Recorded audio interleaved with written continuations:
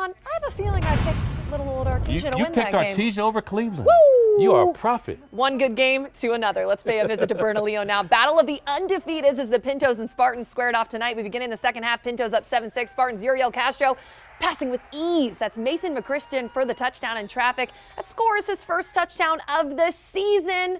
That's not all. Give the man the hot hand. Bernalillo go for two. They convert. It's McChristian again, and Spartans, they come from behind to win this game here tonight, the final 14-7.